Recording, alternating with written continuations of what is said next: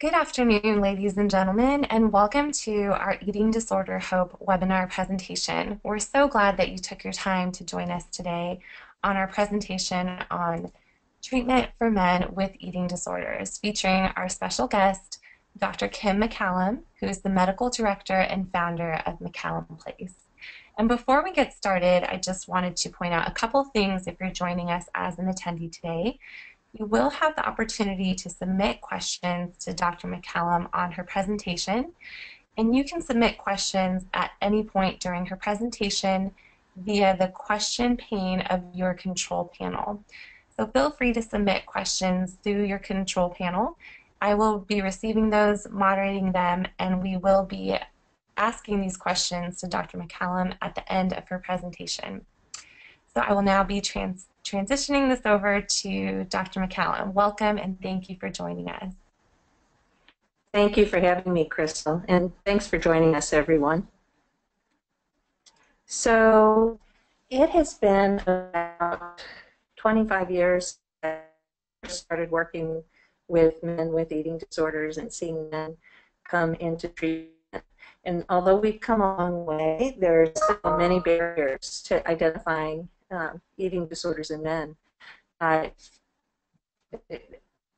If you talk to anyone who's male and struggling now, they'll talk about how uncomfortable it was initially talking about their symptoms. And there's still a lot of stigma, I think, and I think it's much harder for men to and boys to report what they might be feeling and thinking.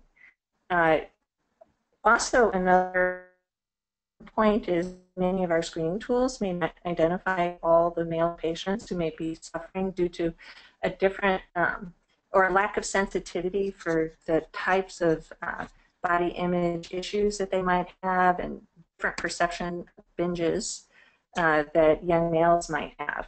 And so screening tools have been modified somewhat, but I think we can do a little bit better going forward in the future. We'll talk about a couple of different tools. I think most people are using in a clinical setting the EDQ, the EDI, and the FC is a newer one that I think is really good for identifying some of the exercise and body image issues and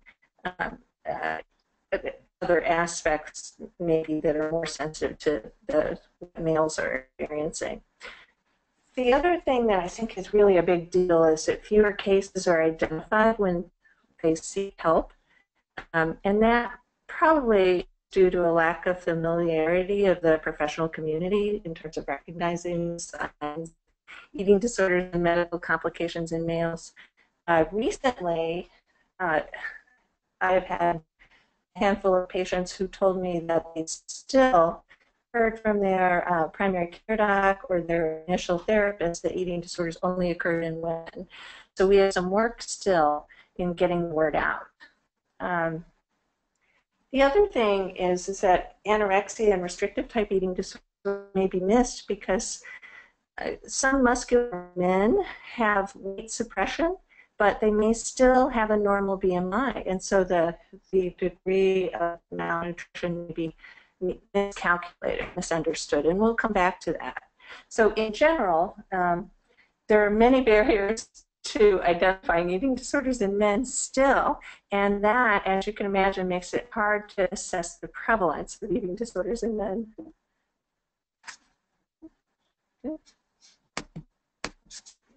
I'm having trouble moving this forward. Let me see. I got it. So the studies that do estimate the prevalence in males are now coming in with a lifetime prevalence of 0.3% in anorexia, 0.5% in bulimia nervosa, and 0.8 to 2% of binge eating disorder. ARFID still is unclear. We'll come back to ARFID a little bit later, but keep in mind that the new DSM criteria have been modified, so there's a lower threshold, and so it's only been in the past year or so that we've been more able to accurately identify anorexia in males. And so many of the studies were done using the DSM-4 criteria. In a population person survey or a population, it's a survey study in the community. Again, using DSM-4 criteria, males represented roughly 25% of those meeting criteria for anorexia and bulimia, and approximately 36% of those with binge eating disorder. And this is markedly different than what we used to say, which was that eating disorders in males represented about 10% of the cases. Now that we have been more systematic in looking at eating disorders in males, I think we're getting close to understanding the true picture.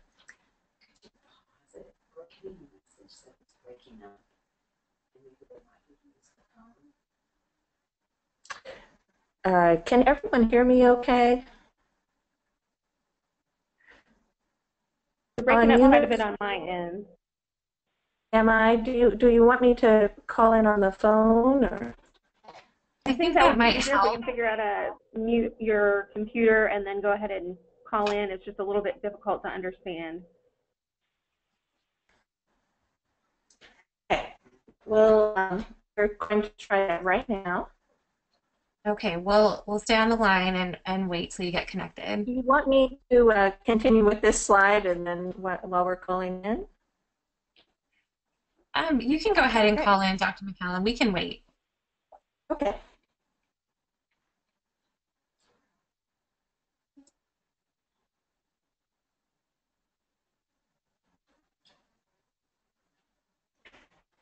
I bet there's some weather interfering with this.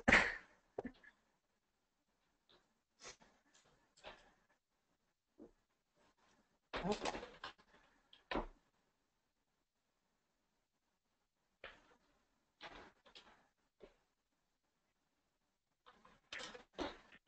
Can you hear me now? Yes, you might just want to mute your computer if you're able to do that. And I think we should be good. How about now? Yes, that works great. Thank you. Okay. Sorry about that. So another interesting report by Eisenberg showed that approximately 3% of students screening for an eating disorder were, hold on. He's having tech problems here.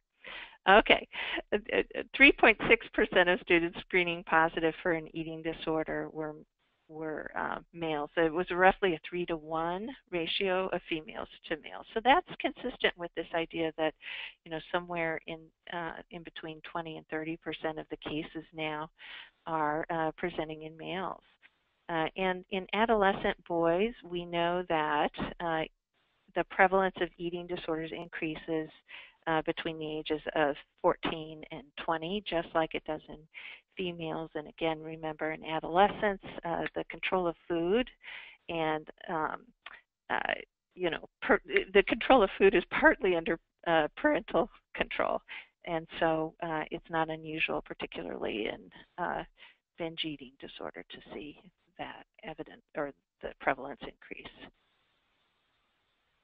So I want to say a word about stigma, because stigma is a mechanism which perhaps increases both depression in this population and puts kids at risk for eating disorders. So many of the young men who come into treatment report having been bullied for either non-gender conforming behavior or appearance or sexual preferences. Some of the kids were at higher weight, and when they were younger experienced some kind of weight-related shaming, and in fact that's very common in kids, and it's one of the most frequent types of bullying that we see in early school-age children. And then others find it hard to get help. There's a limited access to treatment programs in the past that accept men.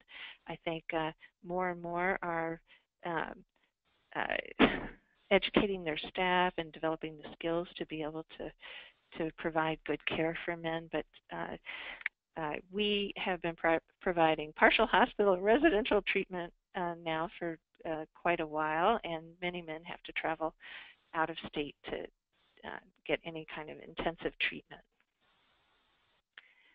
So the typical onset for males is very similar to females. The vulnerability of a perfectionistic personality and a shy temperament may increase risk. Males, remember males in general, not always, but in general, might have more difficulty talking about emotion and processing emotion. So it can be very complicated and difficult initially because of this shyness and this trouble with emotional awareness, especially in young men, to process emotional stress, and this may put them at greater risk. Restrictive eating may start as an attempt to eat healthy in boys and men. And many of our patients will talk about their fathers maybe having problems with coronary artery disease or hypertension or with weight, and they may be imitating their parents initially or concerned about developing health problems.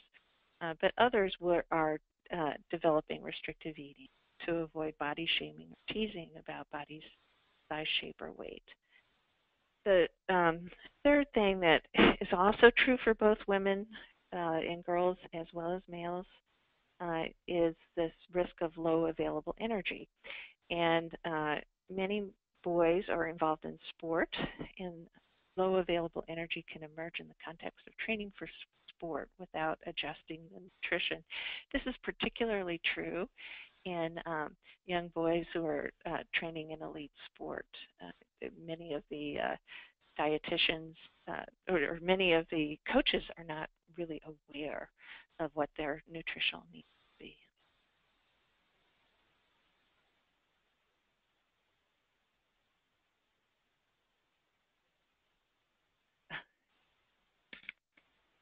I'm having trouble here with the, they can't see my webinar. Wow. Haven't had these kinds of tech problems. Can you see that now? No, are you still in the GoToWebinar page where you can see on the right-hand side, the phone number and the panelist chat? And if can not, you see it? Continue with voice. Oh, not right. yet, but we can continue with voice, and I can email out the PowerPoint if that. I don't want to derail you. It's great information. Okay. Well, I apologize for the tech problems here. So body image. So the male ideal is different than the female ideal. So currently, most males talk about idealizing a lean and muscular body. And the drive for thinness is less of a factor for many men, and in fact, they might actually want increased muscle tone. Now, others might conversely really want to pursue extreme muscularity.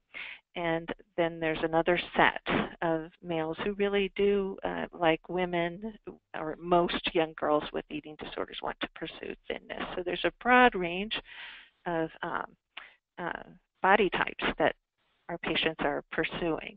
And the body type may be emphasized, a certain body type might be emphasized in a certain subculture, leading to more distress and to dissatisfaction. Like sports, like distance running, may encourage a very lean body type, and football might emphasize bulking up, and young men in gay communities may feel like there are extra pressures to pursue a lean muscularity type. So there's subcultural modifications that you want to think about in working with males. And it's really important to explore what their body ideal is and what kind of pressures there might be in their sport or in their community. Restrictive eating in males, I wish I could pull up this slide for you, but you will get it. You see in both anorexia and avoidant restrictive food intake disorder. And so most of the males receiving what I call high intensity dose treatment, which is partial hospital or residential care, are struggling with anorexia and avoidant restrictive food intake disorder. So even though they're less prevalent, they tend to be harder to treat in an outpatient setting.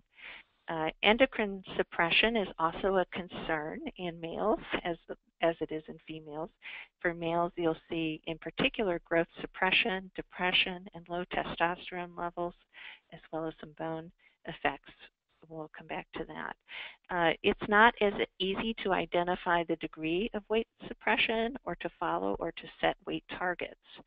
And similar degrees of weight loss and malnutrition are found between the groups of anorexia and avoidant restrictive food intake disorder. So ARFID is distinguished because of the difference in focus on body image and really not on the degree of weight suppression, malnutrition, or food fears. So patients with anorexia will show much more body dissatisfaction, body image distortion, weight and shape concerns, and again, be more focused on lean muscularity and sometimes also on achieving low weight. While ARFID patients are reporting greater fears of vomiting or choking, we are seeing many more with severe early onset anxiety disorder predating the eating disorder, those with food and texture problems and sensory integration problems, as well as a greater dependency on nutritional supplements at intake in our ARFID patients. Let's shift to bulimia and binge eating disorder. It's interesting in population study, when you look at the incidence of binge eating in males, there's really no difference in the prevalence of subclinical binge eating disorder. So the early symptoms are common across gender. Habitual binge eating typically starts at around age 11, and the risk increases with the average age of onset of the syndromes of bulimia and binge eating between ages of 12 and 13. There is an increased risk of high weight African American and Hispanic youth developing binge eating, both binge eating disorders and bulimia. So that's important to identify in those particular subgroups because binge eating disorder can actually complicate high weight and lead to greater obesity in later adolescence and adulthood. Hispanic and African American populations are underserved in general in terms of eating disorder recognition and treatment, and males may be actually at greater risk.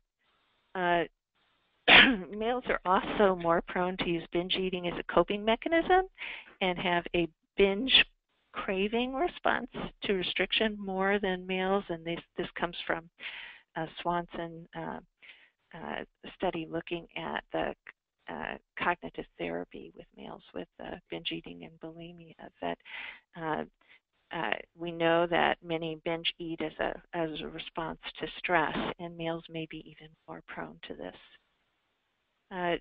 Purging and unbalanced exercise. So males are just as likely as females to use laxatives or diuretics or to vomit, and but they also may be more prone to excessive unbalanced exercise, particularly that includes bodybuilding, weightlifting, and muscle toning.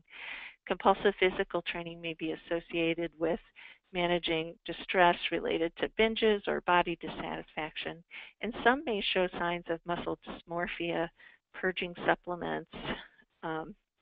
and using supplements vomiting and diuretics are very commonly used by muscle builders or because what it does is it increases that visible muscle definition. And in people who enter bodybuilding contests, they will tell you that beforehand they will purge to try to increase the definition so that they'll get higher scores. Men also can be engaged in frequent weighing and frequent body checking, and that would become an important focus for treatment because both maintain the negative attitudes about their body size, shape, and weight and drive dieting and purging behavior. Many men tell me that before they came to treatment, although they might have had their eating disorder identified by their primary care doc and they might have been referred to a psychotherapist, they struggled with hypotension, bradycardia, fainting, dehydration, electrolyte abnormalities, and reflux, constipation, and really had no medical evaluation. So it's important to remember that males are just as prone, if not more prone, to medical complications as females. And it's important that a thorough, comprehensive assessment be completed early on. So cardiovascular symptoms that are common, particularly in severe eating disorders in males, include hypotension, bradycardia, and fainting. And then purging can lead to electrolyte abnormalities and dehydration. Reflux and constipation are related to the malnutrition and the purging. Superior mesenteric artery syndrome has been seen in many who have had rapid weight loss, and I've had 4 or 5 cases of men. This could be life-threatening and is very acute and requires hospitalization on a medical unit, bowel rest. And so it's very important to think about superior mesenteric artery syndrome in young males who have had rapid weight loss and spontaneous vomiting and abdominal pain.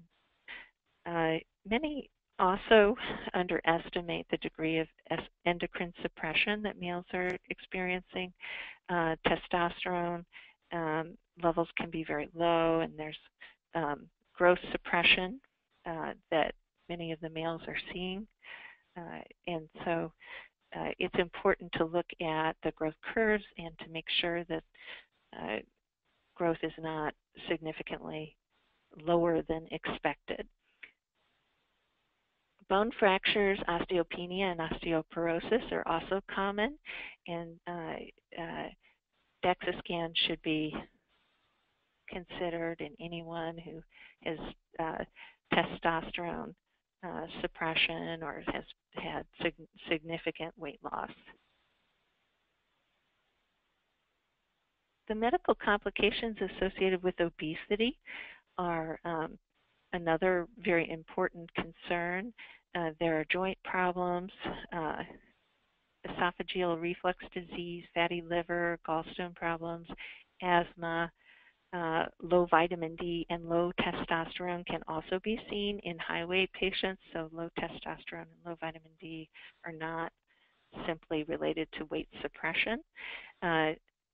We have had, with our very high weight binge eating children who've needed intensive treatment, many come in with metabolic syndrome, insulin resistance, and even sleep apnea at night.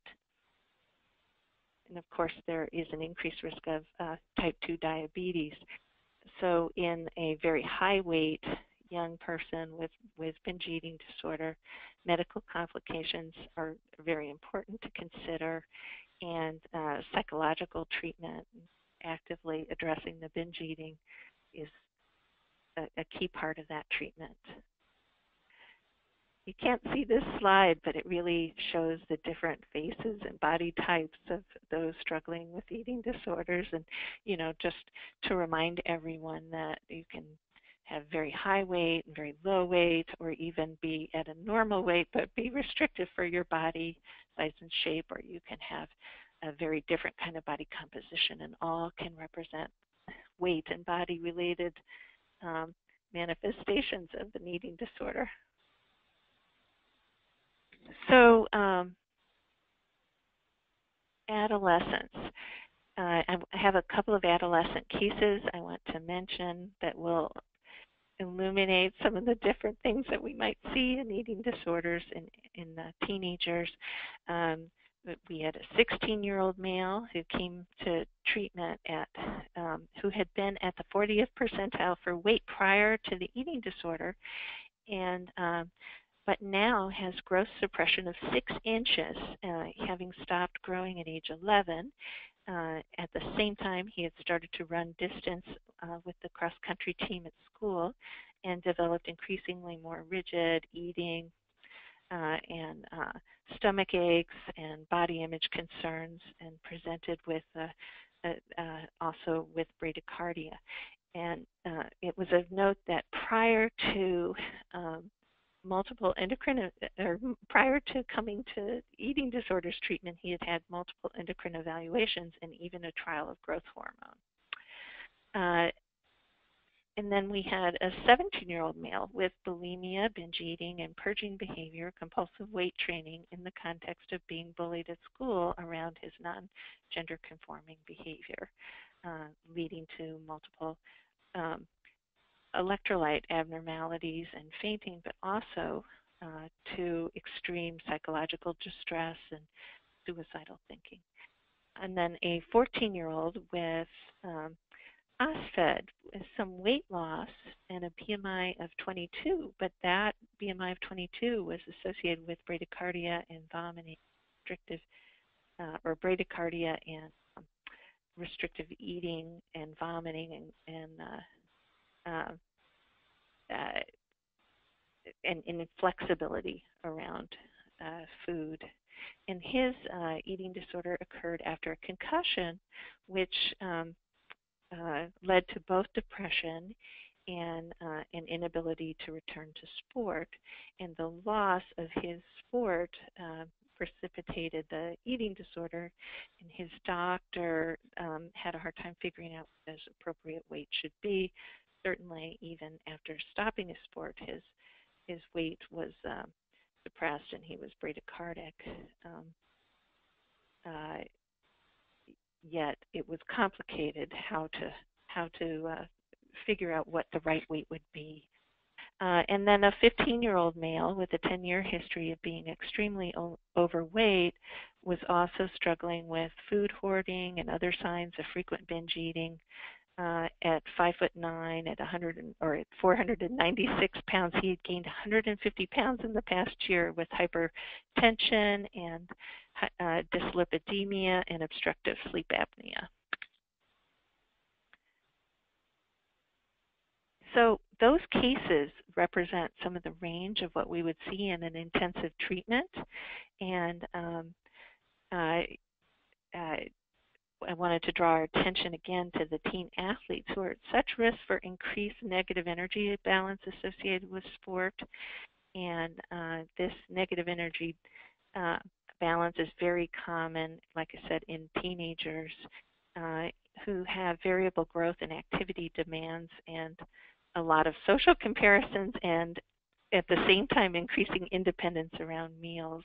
And this is the low energy, meaning less energy coming in than is needed to perform and move your body and to heal and repair, is the pathway towards medical complications, but also will worsen the eating disorder mindset. So it's really important, especially with young athletes, that athletes be redshirted until a full evaluation is complete, full medical evaluation, and nutrition is established. Certain sports cultures put athletes at more risk, such as athletes or sports that emphasize appearance, weight requirements, um, or sports that emphasize muscularity, like bodybuilding or gymnastics, diving, jockey, rowing, or wrestling are higher risk for men. Um, Also, we know that when there is an emphasis on the individual rather than the entire team, particularly for males who can become very isolated, that will put the athlete at risk. That's perhaps more true for runners, gymnasts, climbers, and divers. And then certainly those involved in endurance sports may have more trouble calculating the appropriate amount of energy. Other factors would be the belief that lower body weight would improve performance, which actually isn't true for most sports, and the problem with injury and the stress related to the loss of ability to play can make the athlete feel a huge sense of loss and disappointment and confusion about their sport identity. And that also can precipitate eating disorders behavior as a coping mechanism. I just wanted to point out that 8% of athletes with eating disorders, or 8% of male athletes have eating disorders versus 0.5% of those who are not. So there is definitely an increased risk. Coming back to the teens and how poor nutrition can affect growth, we know that a change in height and weight occurs during the ages of 11 to 16 for boys of 14 inches and 50 to 60 pounds. And in that, males show lots of variability in the time of growth and the rate of growth. We know that males are vulnerable to growth suppression if weight loss and restriction are significant. And growth curves are really the gold standard for setting goals for weight restoration in teens, and in particular for males. We know that if their growth is suppressed, you want to make sure that you are setting a weight based on the trajectory for what their height should have been. And a failure to do that might actually mistakenly put you in a place where the young man or young male will not grow. Eating disorders in the gay, bisexual, and trans population are gaining more attention.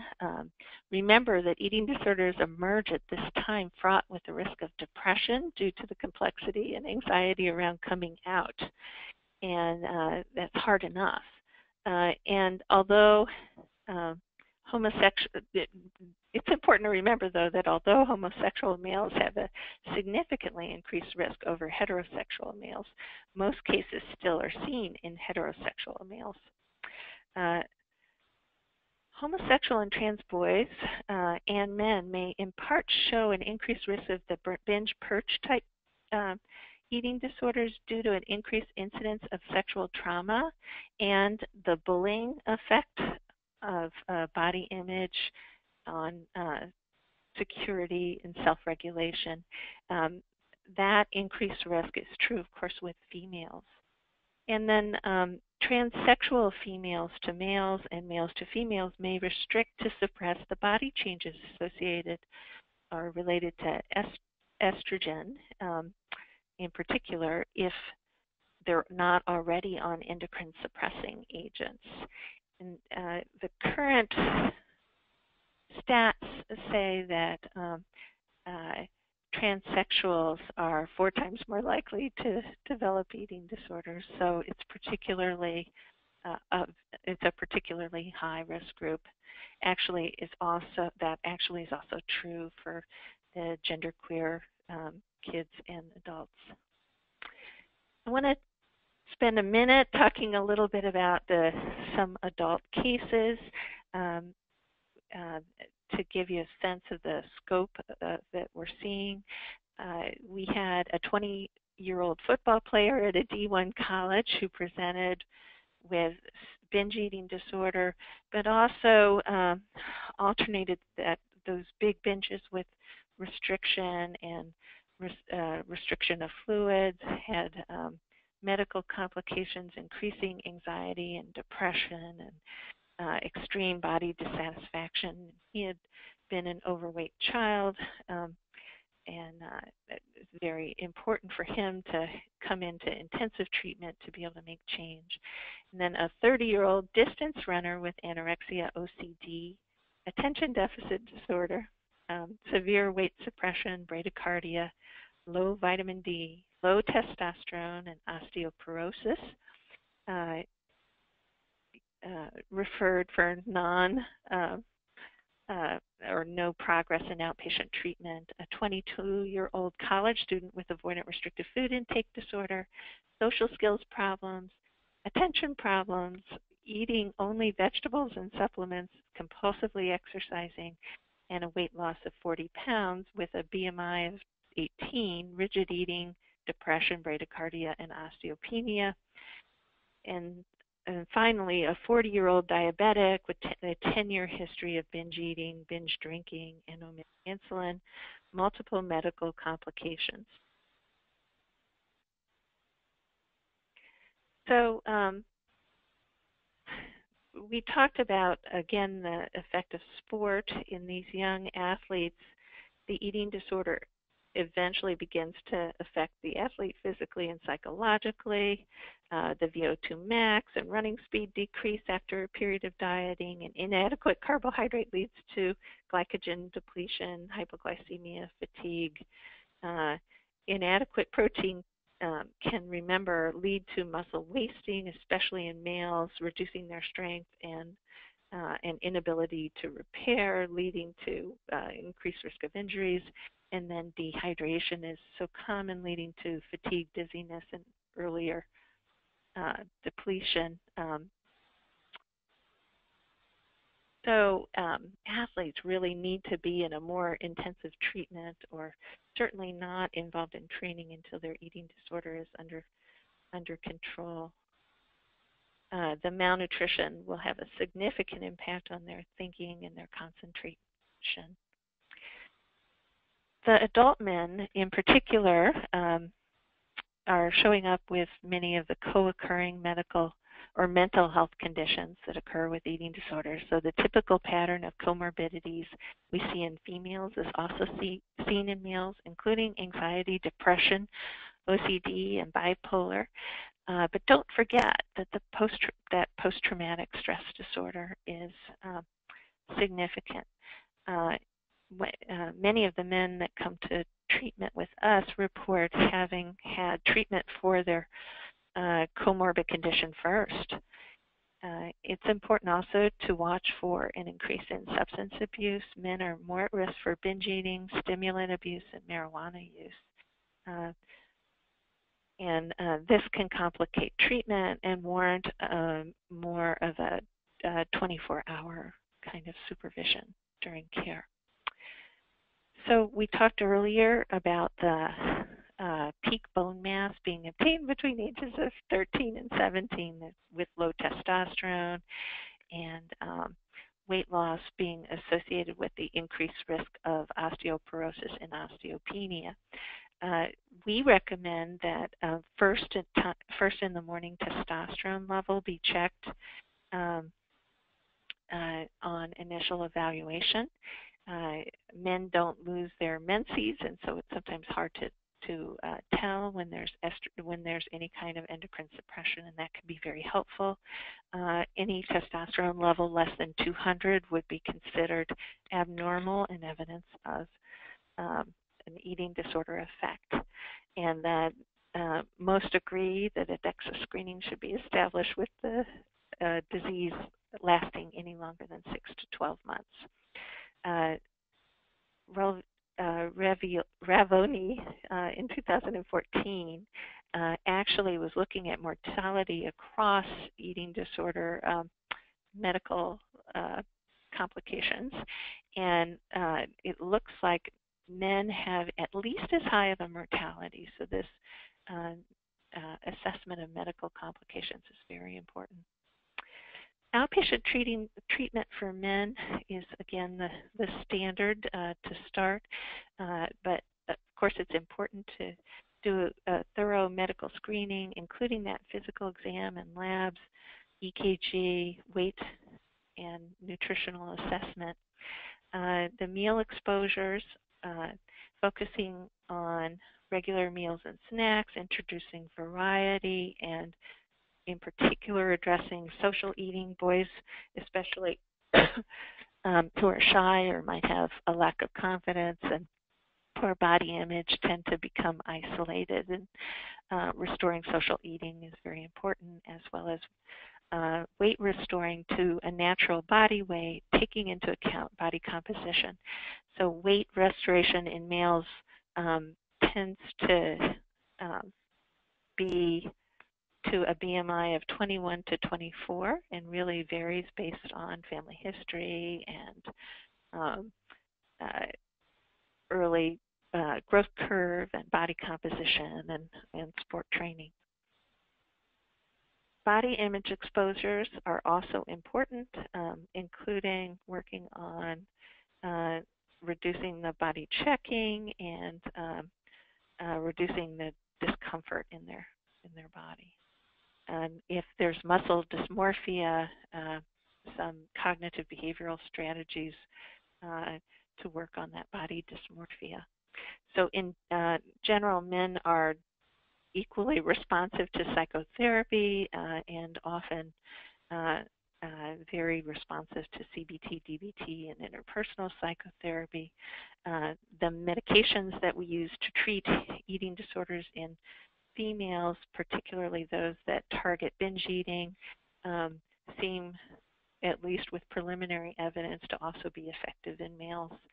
And again, education and increasing family support and peer support are so important, especially because of the increased stigma. So when we are weight restoring, and remember, athletes are going to need a higher BMI at target. It's important to not only achieve a normal testosterone, typically greater than 240, but also looking at mindset is important. Their commitment to eating, accepting their target weight, and being able to commit to a sustainable eating strategy. Remember that atypical antipsychotics might suppress the testosterone levels, so that needs to be taken into account. Other aspects of treatment, in a more intensive care, groups or individual sessions should address that gender, address the male gender concerns across spectrum and help explore identity. There should be opportunity for single gender groups, and if they are in an intensive setting, the whole team should be aware of the special pressures and stigma males might experience. What we have learned working with males in partial and residential care over the last 10 years in partial and last couple of years in residential care. We have had about 58% of our admissions of males have anorexia, about 18% bulimia, about 9% OSFED, 5% with very high weight binge eating disorder, and 10% avoidant restrictive food intake disorder. We've seen that substance abuse is common in our population. 25% met clear criteria of the males for substance abuse, while our females were less than 15%. And anxiety disorder, OCD, and depression were very, very high at 63% for anxiety, 48% for depression. The length of stay for males was very similar. The average length of illness prior to coming in was somewhat less than our population, but still at 7 years. And the median age at admission was 23. But the best news is that the males responded very well to specialized treatment. Most making it to full weight target prior to discharge and remaining there at 1, 3, and 12 months, and having significant drops in EDEQ scores and FC scores. Excuse me, for instance, EDEQs dropping from in the high 4s to the mid 2s, and FCs dropping from 72 to 38, which is a significant clinical improvement in body acceptance and the drive for thinness and binge urges. So the take home from that is that men are responsive to intensive treatment. And I think some men prefer to have a males-only unit, but certain modifications and staff training and addressing and making sure that groups are relevant for all genders make a big difference in terms of males benefiting from treatment. The take home is that, remember, there's still stigma. Males often go undetected, that they have a high risk of medical complications, so it's really important that males also receive a full assessment. There's a higher risk of eating disorders in athletes, an increased risk of binge purge behavior in those who suffered abuse, an increased risk in the gay population and in those with gender identity struggles. Typical comorbidities are seen in males, including an increased risk of substance abuse, and then males respond to treatment well. And in addition, don't forget that males should have the typical screening, because testosterone levels and vitamin D and DEXA scan. And finally, I just want to make a plug that we need more research. We've come a long way, but there's still more to do. And I will, the last slide, and of course I apologize, I'm not sure what happened, but we'll make sure everyone gets the slides. Males with Eating Disorders by Arnold Anderson, 1990, is a good book. Making Weight, Men's Conflicts with Eating or with Food, Weight, Shape, and Appearance by Arnold Anderson, Lee Cohen, and Tom Holbrook is another good book that explores men with eating disorders. Fit to Die by Anna Patterson about men and eating disorders, and then Named Inc., which is a web resource in addition, of course, to ED Hope and NEDA, are all wonderful resources. So I can break now and take any questions. Thank you so much, Dr. McCallum. That was a wonderful and very informative presentation, and we were able to upload your PowerPoint for all the attendees. So if you have not seen that yet, it should be in your control panel, and if you have any trouble, we will be emailing it out as well with a copy of this recording. So thank you so much. And we do have a few questions from our attendees, and if you're listening to this still and would like to ask any questions, feel free to submit them via your question pane in your control panel. So first question, Dr. McCallum, one of our attendees is wondering if you can comment on your experience with male anorexic athletes with low testosterone, specifically any guidelines at what weight level low testosterone returns to within normal limits. Is extra weight gain beyond premorbid weight necessary for restart? That's a great question. I can tell you from my experience what we've seen. Sometimes weight gain beyond where you were before you got sick is important, and that might be due to a change in body composition, since body composition can affect natural hormone production. And so increasing weight to usually above a BMI of 21, but it really depends on the growth curve of the person who's affected. And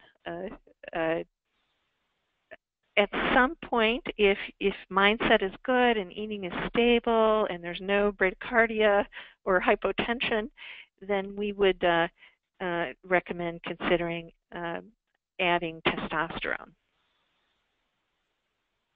supplements. Great, thank you. And then just another part of this question is wondering if supplementation is used, are there particular risks or difficulties with this population? So, you know, certain supplements will increase pulse or lead to dehydration or just aren't tested, or in high doses can cause liver toxicity.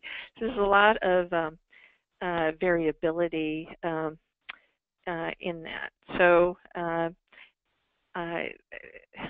and there's so many different supplements, it's hard to know which one. So what I would recommend is that if someone is using frequent supplements, to take them to their primary care doc and make sure that there's not an increased risk of toxicity.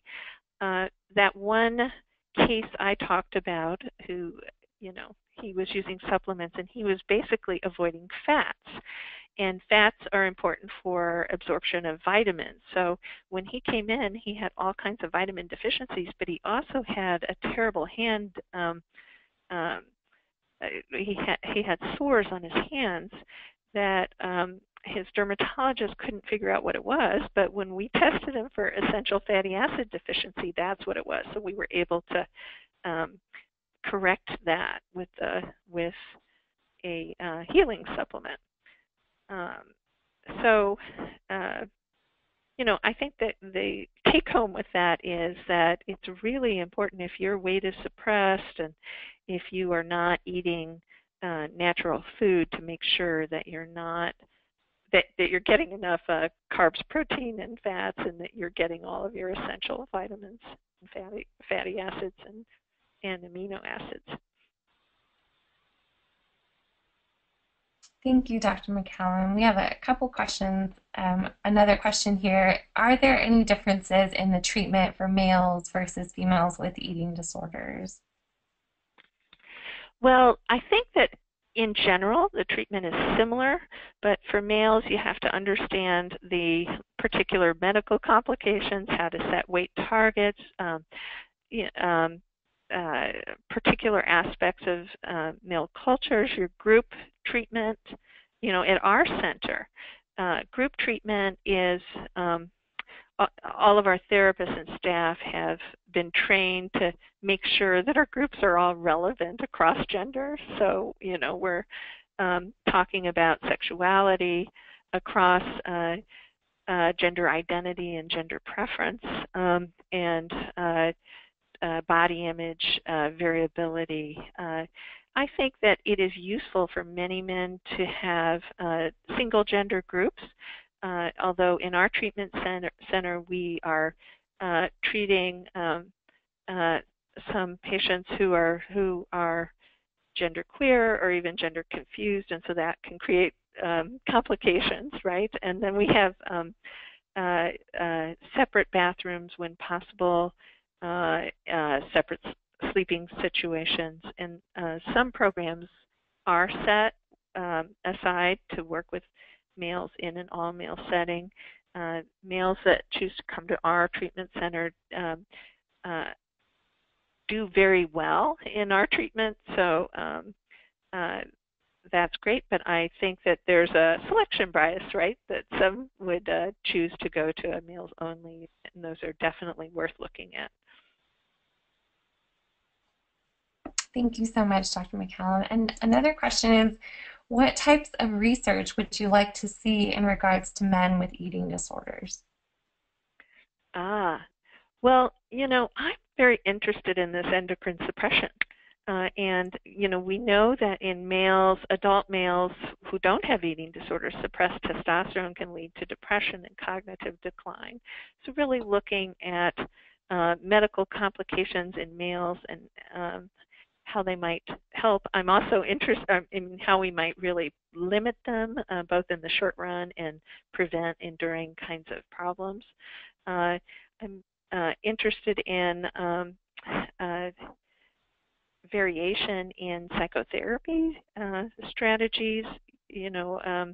there is this, although many males are very competent in terms of emotion, um, uh, describing emotion and managing emotion, it is the sort of common belief that there's more of a struggle with that. So you might predict that interpersonal and CBT would be more palatable. So just really looking at variations in therapy that might work better. I've had a number of males come into treatment after treating their attention deficit disorder with a stimulant. We also have had about 10 cases of onset of an eating disorder after a concussion. And so I'm really curious about what's happening there biologically. We know that the concussion and the stress related to that and depression may put them at risk, but is there something else going on? I think we need to understand more about avoidant restrictive food intake disorder and some of the sensory problems that underlie it, as well as learning new strategies, developing new treatments to introduce foods, we need to understand more about food supplements, the good, the bad, and the ugly, all aspects. So I think there's just a lot to learn. And we need to learn what the barriers are for doctors and other professionals in identifying males early to reduce their mortality and to help them get effective early treatment. Thank you so much for your insight on that. Another question from one of our attendees is wondering, what do you look for to document endocrine suppression? Good question. So, growth retardation or suppressed testosterone are two big red flags. So if say they were on a growth trajectory to be 5'11" by age 17, and now they are coming to you at 5'6", at age 17, and I've had several cases like that. That's a sign that there's endocrine suppression. Or, on the screen with the low testosterone. There are other signs that are less specific, such as no sex drive, or, fewer sex or less development of secondary sex characteristics.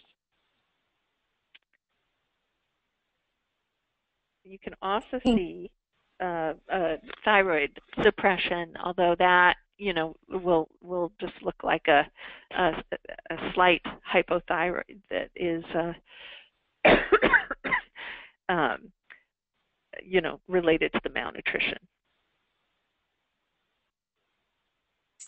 Thank you so much, Dr. McCallum. And one final question: have you seen any difference in relapse rates of eating disorders in men versus women? We haven't yet, and our data from our treatment center, from those who have come in for this what I call high dose intensive treatment, suggests that men may do slightly better. So, I think it's too early to tell. Thank you so much, Dr. McCallum. And that concludes our question and answer period. And would you mind sharing maybe just a little bit information about McCallum Place and where any interested individuals might be able to learn more about your organization, just in conclusion? Sure.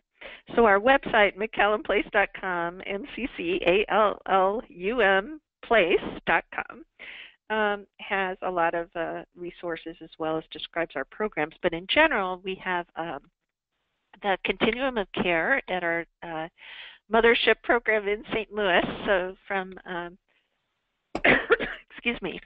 from outpatient or intensive outpatient to residential care, with specialized programs for adolescents and for young adults, and then for older adults. And we treat males and females and transgender patients. And in Columbia, Missouri, and in Kansas City, Kansas, we have a partial hospital where we also offer intensive treatment for males and females, adolescents, and adults.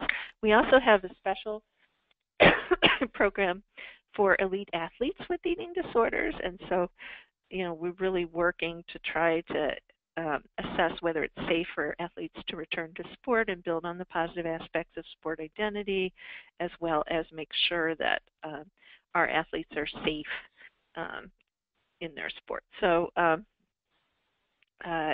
we have several different programs relevant for males. Also, we will treat avoidant restrictive food intake disorder and treat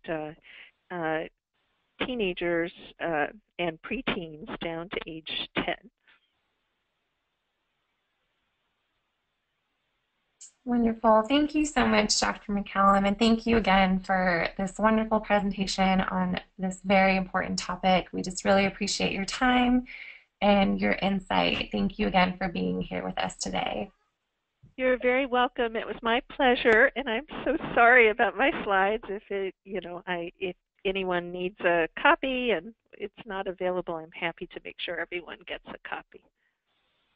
Thank you so much. It's no problem at all. And again, for all of our attendees who are listening, we will be sending out a copy of today's recording along with a copy of Dr. McCallum's PowerPoint if you have not already been able to access it. So thank you for making that available, Dr. McCallum. And for our attendees who are listening, we just really appreciate you joining us. Feel free to visit us at eatingdisorderhope.com for additional resources as well as an upcoming schedule for our webinar. So on behalf of Dr. McCallum and McCallum Place and Eating Disorder Hope, thank you again for being with us today and have a good one. Thank you. Bye-bye. Bye.